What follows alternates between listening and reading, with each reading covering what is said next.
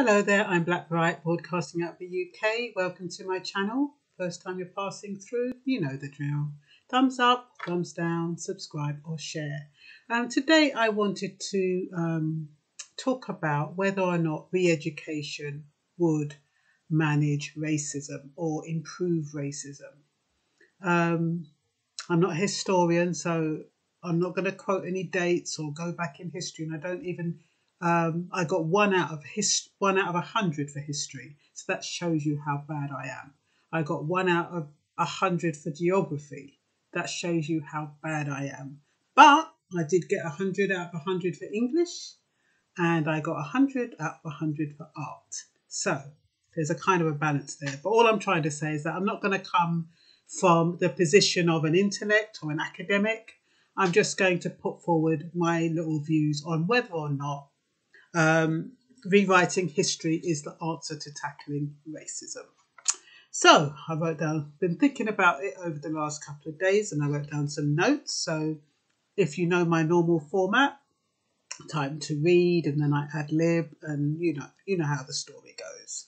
So I think it needs to be rewritten, because otherwise people like Nick Ferrari telling Afua Hirsch why doesn't she leave England if she doesn't like certain things to do with England shows ignorance.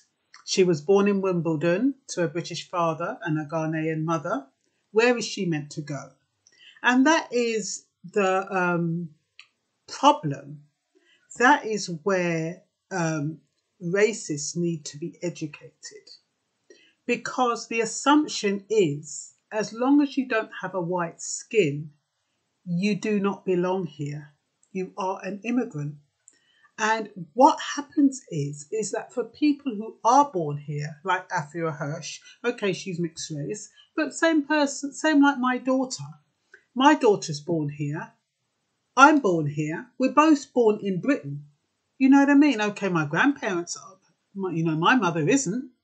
And so as far as the legislation is concerned, or whatever documents they have, the Migrant Observatory, I'm a migrant. I'm still a migrant, even though I'm born in the UK, because as long as your parent isn't born in the UK, you're considered a migrant. And that is where this comes from. When somebody like Nick Ferrari, and there's many others say that, when they say go back to where you come from, it's coming from the viewpoint that you are a migrant because your parents weren't born here. And it's presupposing that if your parents had been born here, I mean, which parents are going to be born here? Like for my mother's generation, they're not. So it's presupposing that as long as my daughter's grandparents aren't born in this country, they're immigrants, and therefore you have somewhere to go back to. The fact is that we don't have anywhere to go back to. We can't go back to our parents' country. Because just like England, you need a visa, you need to apply. You could only go there for a little while, maybe 6 months. I don't even think they'd give you 6 months first go. Probably 90 days or 3 months. Well, 90 days is 3 months. But yeah, so it is that kind of premise why people need to be re-educated. Rewriting history would mean that government officials would have known about the Commonwealth citizens and their rights to British citizenships, and we wouldn't have had the Windrush scandal. It's because people in the Home Office had no idea about British history or Caribbean history or African history, why they pounced on so many black people and rendered them as being illegal immigrants. Rewriting history would mean that African and Caribbean achievements would be integrated into the national curriculum, creating less negative stereotypes and biased assumptions. And Farage is another one. He's another one that needs re-educating. I mean, there's just so many assumptions made and negative stereotypes. There doesn't seem to be a balanced view of history, just constant reminders of transatlantic slave trade, reenactments of slave auctions, and the history of black people needs to be reflected in a more balanced and holistic way. Fed up of watching the slavery, fed up of watching George getting his breath pumped out of him. You know, there's positive things that you can show on TV.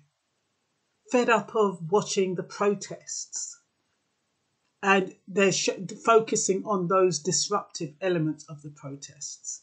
You know, if you want to create harmony and if you want to tackle racism, start showing positive role models on the media. Start showing the people who are doing well and the people who have achieved, and say, well, look, you know, this is a country where these people were raised. Look what they've accomplished. Look what they're doing. They're not all criminals. They're not all unemployed. They're not all aggressive. We have X amount of people in university. We have X amount of people as doctors, as lawyers, as teachers, as doctors, as nurses.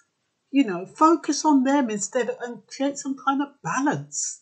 That would help towards changing perceptions of black people. If on the television, yes, you have a couple of people on Good Morning Britain who speak quite eloquently, but they're talking on a specific cause. We want more recognition for contributions that have been made, and for young people to see those contributions. And those are the kind of things that need to be on mainstream media, and that is a way of re-educating and changing perceptions. What else did I want to say? If Black history had been integrated into world history, there would be an awareness of how many black people contributed around the world. The contributions of people to world history is not taught in schools, nor widely known by the general public. For example, how many white people know that Daniel H. Williams performed the first open heart surgery? I bet not many. If we can commemorate Winston Churchill, Thomas Edison, and people like Marie Curie, we can similarly celebrate Marcus Garvey. Well, Marcus Garvey isn't born here, but Louis Latimer, who perfected the light bulb. Well, what I'm saying is that there are equivalent black heroes who, I mean, when you think about the British units, all of those black people who fought in the army and who led and who were marshals and corporals in the army. I mean, why isn't their statues up then? If you're looking for somebody credible and who protected Britain and who did something for Britain, they should have their statues up. So if you're going to have Edward Colston, I mean, I know he's been taken down, put up a parallel so that people can see the balance. That's what we're looking for, balance. At the moment, it only looks like there's a white history in Britain, when that's not the case. Okay, so we don't want to be constantly assigned labels of underachievement, crime, poverty, and dysfunctional families. Patrick Hutchinson, the black man who protected the white injured protester, confirmed that this is not black against white, although the media would have us believe that. It's anti-racist against racists. Rewriting history will change perceptions of black people. Kevin Maxwell, ex-police officer who worked in Manchester and London, shared his thoughts on racism in the police force with Piers Morgan and Susanna Reid the other day, as it relates to black men in Britain. And this is how racism acts out, and lack of knowledge and stereotypes. It's all got to do with the same type. When the police pick up black men, it's based on an assumption, it's based on a stereotype, it's based on miseducation. So, black men in Britain, 9 times more likely to be stopped and searched, 3 times more likely to be arrested, 3 times more likely to be tasered, 4 times more likely to be detained under the Mental Health Act. And that is worse than prison, because once you're detained under the Mental Health Act, you've got no way of coming out. So sometimes people think, oh yeah, they go to the courts and they say, okay, do you want to plead because she was behaving aggressive? Do you want to plead insanity or plead under the Mental Health Act? And instead of going to prison, and a lot of black people probably think, oh yeah, that'd be better if it's under the Mental Health Act. It's worse. Not only do they pump you up with drugs, you ain't coming out. So 2 times more likely to die in police custody through use of force. And with the Mental Health Act, of course, that's not a generalisation. There are people who do eventually get out if they've got people to back them up. People are pursuing, people are watching. But by and large, a lot of black people in mental institutions are in there for an extraordinary long time, if they come out at all. Okay, 2 times more likely to die in police custody through the use of force or restraint. Half of young people in prison are black or brown, even though black people constitute only 3.5% of the population in England, 0.7% in Scotland, and 0.6% in Wales. I believe including brown minority ethnics, it brings the figure up to about 12%. But even that, just 12% total black and ethnic minorities, black and browns, and yet they constitute 50% of the prison population. So there's something not quite right there. Very, very disproportionate.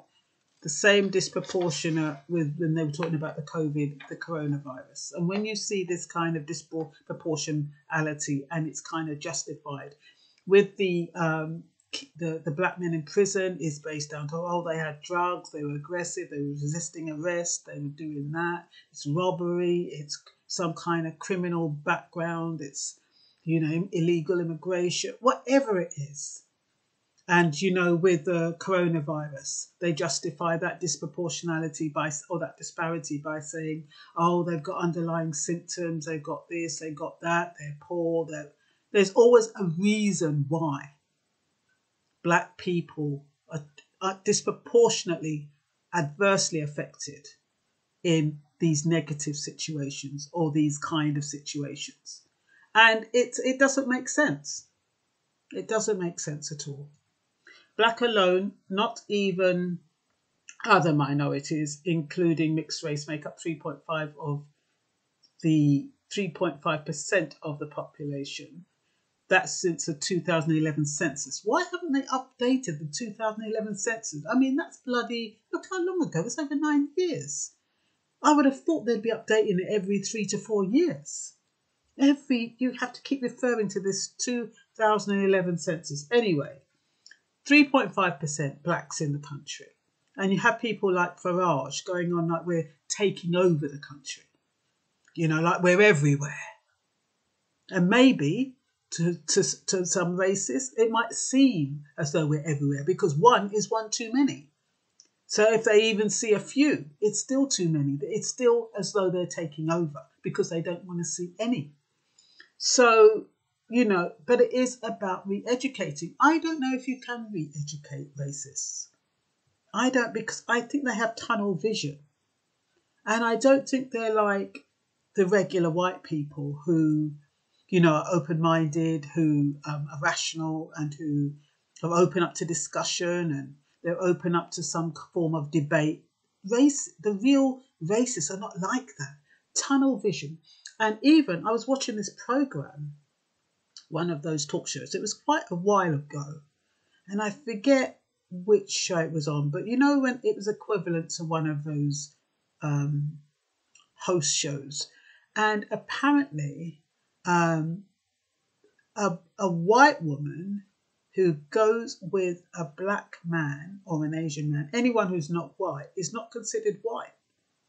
They reckon that that person has rejected their whiteness if they go on the other side and go out with a black or an Asian or whatever.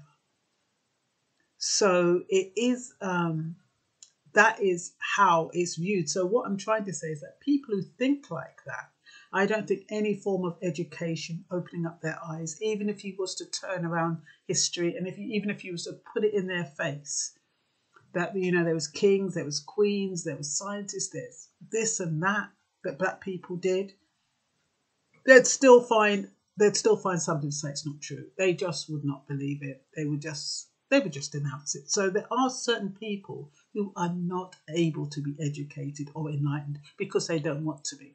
I mean, to be enlightened is a choice. To be re-educated is a choice. We're fortunate that with yes, I keep saying George Floyd was a sacrifice, but we're fortunate that we have so many people, especially white people, who are enlightened, who want to learn more, who are learning more, who are investigating, who are. I mean, I saw this white guy do this poem. Oh, it was absolutely brilliant. I should have shown it to you, but I might even let it speak for itself and show it separately. But it's just showing you the awareness and how people were genuinely ignorant about what was going on and the suppression and oppression of black people. And I think re-educating people would make a massive difference. It won't solve all the problems, but it would still help. And we're not looking for positive. When they I forget what they call it, positive. Oh, I forget what they call it. Like when they had this thing where they were promoting black people for jobs, and so they wanted to get more black people doing this and more black people that. That's not what we're looking for. We're just looking for fairness. So we don't want the governments and all that to start doing the. It's got a name, and I can't think of what they call it. It's called positive something. I don't think it's positive reinforcement. I can't remember what it's called. But that's not what we're asking for. We're just asking for equality. Not to be treated better, not to be favoured, not just because you found out all of this, that we're supposed to get some special kind of treatment. That's not what this is about. This is just about lifting the lid on racism, seeing what we can do to tackle it, and the best way to tackle it. And I think re-education is a step towards that, because it would make a lot of people view the history. They might even start revisiting the history books. I mean, you just never know.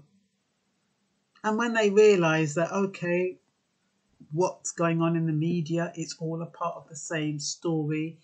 A lot of it is fictional, a lot of it's to create some kind of image, then, even that would make a difference. So we had the 3rd anniversary of Grenfell Tower, June. So 3 years already. Oh, I'll never forget that morning. But they reckon that there was 72 registered dead, but we know that there was more than that. It's just that a lot of those people, there could have been illegal immigrants in there, people who weren't supposed to be in there. They weren't supposed to be in there. They would not have been recorded. So that's a sad thing about that. But that I think that tower block housed around about 300 people. And so, yeah, so we have to wave the flag for that. And I think that event should go down in history, because that building was predominantly immigrants in that. And there are some conspiracy theories as to why it went down, and there was an insurance policy taken out just a couple of weeks before. And you have to kind of think, it went down so quickly, and there's I keep saying the cladding that was on the Grenfell Tower is still in a lot of high-rise flats, and that hasn't been redressed. So you have to kind of think, it's a bit like the coronavirus. You have all this hype, and then you have all these kind of measures in place, and then all of a sudden these measures kind of slowly disappear. It's a bit like the Grenfell Tower. They were supposed to be changing every single building that had that cladding in it. And I understand from Piers Morgan the other day that cladding is still in a lot of those buildings. And Grenfell Tower will soon die off, but there are a few people saying every year we're going to come back to this place. Every single year we're not going to allow these people to die in vain. So that should be a historical moment. There's a question of the question mark on the statues. But like I was saying, instead of having people like Edward Colston and Winston Churchill, why wouldn't they could be replaced by someone like Lord Dunmore or General Henry Clinton, if they want white representatives of positive white representatives. Those were, they offered sanctuary to slaves. So that's a positive. to do with slavery, but it's a positive element of slavery. They weren't slave traders. They actually offered sanctuary. So a lot of people and a lot of slaves ended up leaving America and coming to the UK. Okay, so they were army fodder. And, you know, they were given menial tasks, but it's still better than slavery. But, I mean, all I'm trying to say is that, you know, if you want to put up statues to commemorate people who have done well in history, you know, think how it can be all-inclusive. Somebody who benefits white people and somebody who benefits black people. And those two, as far as I understand, I could be wrong, they seem to be positive.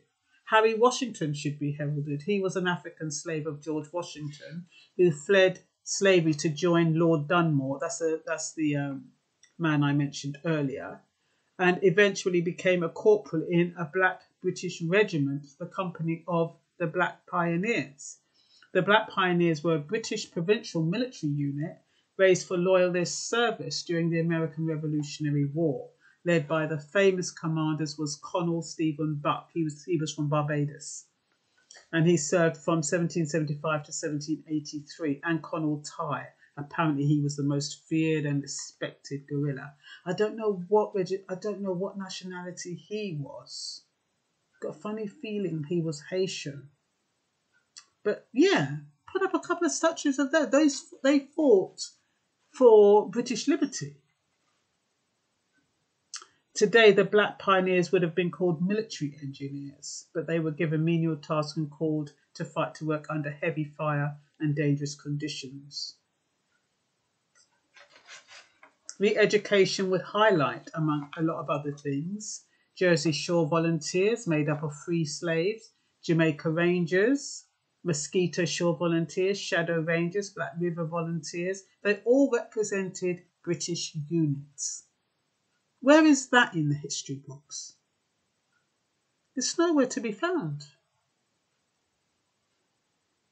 So their contribution should be acknowledged and taught in school so that young people are aware and can see the contributions.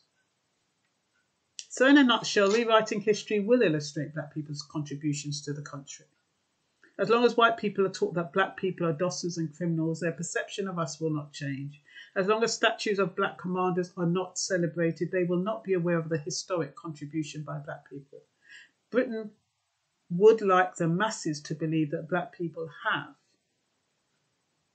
not made any contributions, that they were only slaves, and that is not true.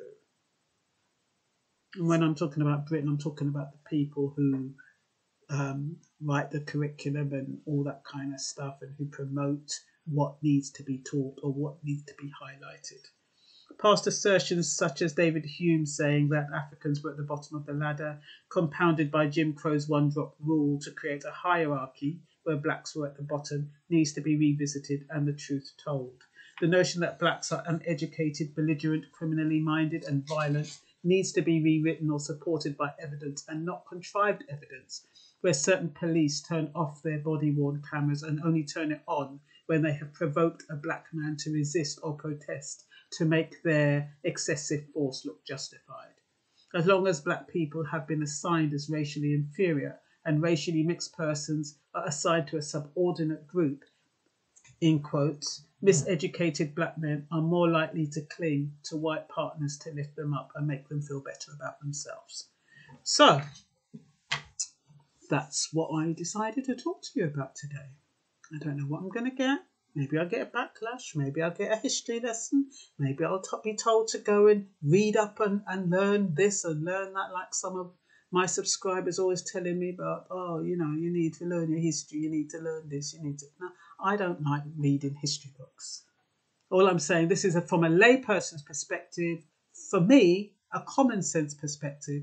And I'm delighted if those people who are more knowledgeable put comments in, either supplement what I've said, correct what I've said, improve what I've said, because this is just about a dialogue. This isn't me talking the truth. This is just my opinion. This is not me saying this is how it is or this is how, you know, it should be. This is me just explaining how I think things could be improved. And if you can add to it and improve it, it's fantastic, because you've got a lot of people, integrating. Different subscribers are talking to each other. I don't always get to go in there and subscribe, because like I said, I work full time, I do a lot of other things, so I don't always get to go in and look at the comments. But just the group of you who are interested in this topic can debate about it amongst yourself, so each one educates another, and you can educate me the same way I put things out there. You can educate me as well, and that's what I'm looking forward to. And that's all for now. Bye bye.